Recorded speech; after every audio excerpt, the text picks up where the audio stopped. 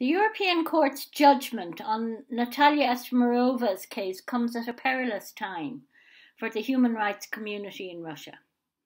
Natalia was an extraordinary person who worked tirelessly for justice in the North Caucasus region, bearing witness to tragedies in the most difficult circumstances, even at great personal risk. Her work brought many atrocities to light, including enforced disappearance, torture, extrajudicial killings, and punitive house burnings by law enforcement and security agencies. But her bravery made her a target. We know that many killings of human rights defenders are preceded by threats, as was the case for Natalia. The failure of the Russian authorities to effectively investigate Natalia's murder has contributed to the prevailing climate of impunity in the region. Human rights organizations and their staff in Russia have been labelled so-called foreign agents and are frequently subjected to intimidation, harassment, physical attack, arbitrary detention and prosecution. Yet in the face of adversity, human rights defenders remain determined to document and challenge egregious human rights abuses.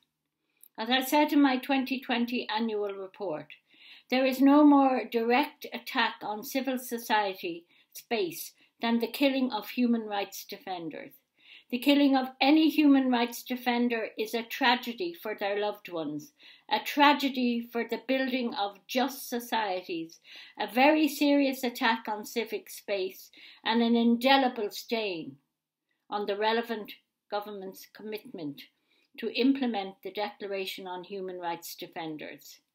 Since 2015, more than 1,323 human rights defenders have been killed across the globe. Women human rights defenders face particular risk. As my predecessor as Special Rapporteur noted in 2019, they often face additional different risks and obstacles that are gendered, intersectional, and shaped by entrenched power stereotypes and deeply held ideas and norms about who women are and how women should be. Their courage and Natalia's courage must never be forgotten. I call on the Russian government to uphold and protect human rights and fundamental freedoms in accordance with its international human rights obligations and the UN Declaration on Human Rights Defenders, and ensure the protection of human rights defenders in Russia and especially in the North Caucasus. The Russian authorities must also now ensure that there is an effective, independent investigation into Natalia's murder so that the perpetrators can be brought to justice. Natalia and her family deserve nothing less.